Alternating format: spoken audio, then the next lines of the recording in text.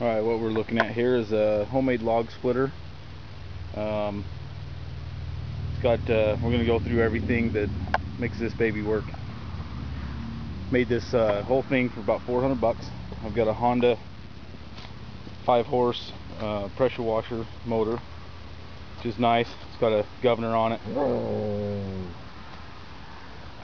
And then from there we go to the next end of the item. These parts here are called a half coupling. You have one that's the size of your motor shaft and one the size of your hydraulic pump shaft. I built this custom bracket to put the two together. However, you can buy this bracket from Northern Tool along with the couplers. The next item is the 11 gallon per minute Haldex 2-stage pump. So when it gets under stress, it basically will go down to a 6 gallon per minute to create the flow, keep it going. What I've done here is I have the tube here on the bottom. I use tube instead of I-beam like most people do, but that tube is also the reservoir for the hydraulic fluid. I have the vent cap there. I have a filler cap here that also connects into the return line that comes out of the valve. Most people have their filter on the return line, but I thought, well, what's the point of that if all the stuff's already gone through your components? Filter it out after. Doesn't make any sense to me. So I put it in the suction line. Comes from the bottom of the reservoir up into the pump. Then you got this line here that comes out, goes into your valve. This valve is set at 2,700 pounds roughly. It's a one-way detent. You got a detent adjustment there. It's at 600 pounds. So when you pull the lever back, when you get 600 pounds of pressure, it kicks it back into neutral. Then of course you got your hydraulics out. You got one that goes down to your ram. Bought this ram on eBay for just under $200. It's a 4-inch bore, 24-inch stroke ram. This log splitter produces about 17 ton, 34,000 pounds on a 5-horse motor. So you can see this line here comes over to the other end of the ram here.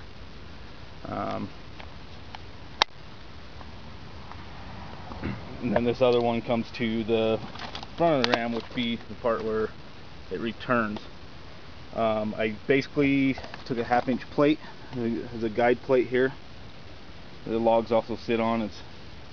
And I put a lot of thought into this. This is 8 inches wide, and then the span between this wedge is 12 inches tall.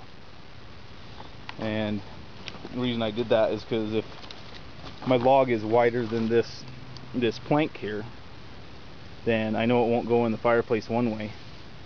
And if it's longer, then the gap that we have here between the wedge, if it won't fit in there, it won't fit in my fireplace. Welded the wedge onto the end. I must also tell you, this tubing here that I use as a reservoir is also a very thick walled tube. It's 5/16 wall, might even be 3/8. I can't quite remember. And I found that for free, scrapyard. You can usually get these parts pretty cheap. I built this whole thing for under $400. I built the guide plates here. Used grade 8 bolts, 3 of them. Hold the guide plate in place on both sides, so it has to stay relatively straight. Budweiser handle, eBay, $10. And the motor, like I said, it was a pressure washer motor, but I also got it for free. Just one of those things that you can pick up on KSL.com or other places like that. Let's go ahead and show you in action. We're going to be splitting Chinese elm, and it's fairly hard wood to split, but this will do it.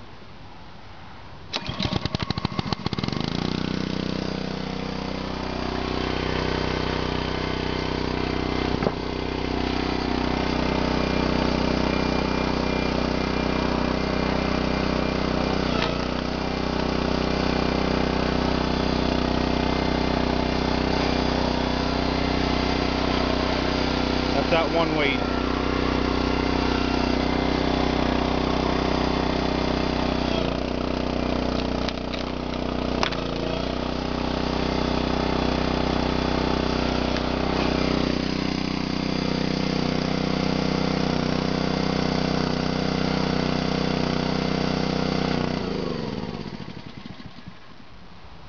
Notice there at the end, that was that one-way detent valve that you don't have to hold it.